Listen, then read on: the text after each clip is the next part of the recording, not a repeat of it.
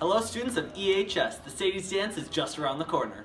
It will be Friday, December 7th in the EHS cafeteria and commons from 8 to 11 p.m. Remember, doors close at 10. Freshmen are Western themed. Sophomores are 80s.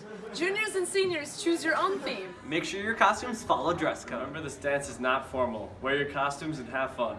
Ticket sales are online and will open on Friday, November 30th. If you need help, there's a screencast on Schoology that will walk you through the process. Remember, ticket prices double at noon on the day of the dance.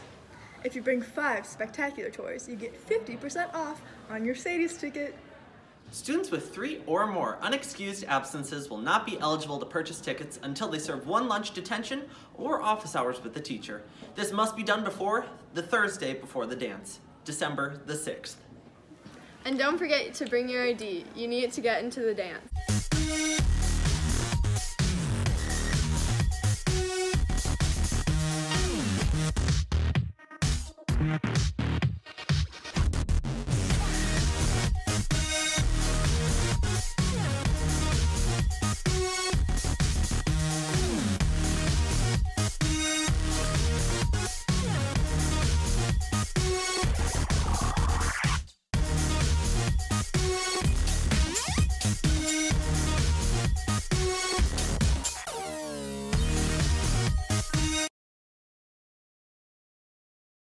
Hey EHS, this is Clara Bills, your Student Council Treasurer, and I'm going to take you through how to purchase your dance tickets this year.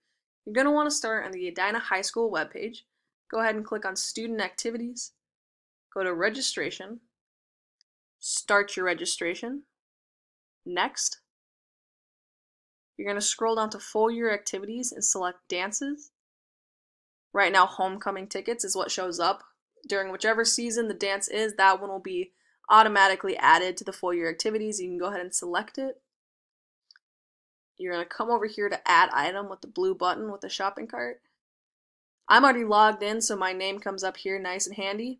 But if you don't know your login, they provide it right up here. It's going to be your student ID for your username, and your password is going to be your birthday. So for example, 05/01/2000 is going to be 00. You're going to click on next. You're going to review your cart, make sure everything looks good. And then you're going to want to check out.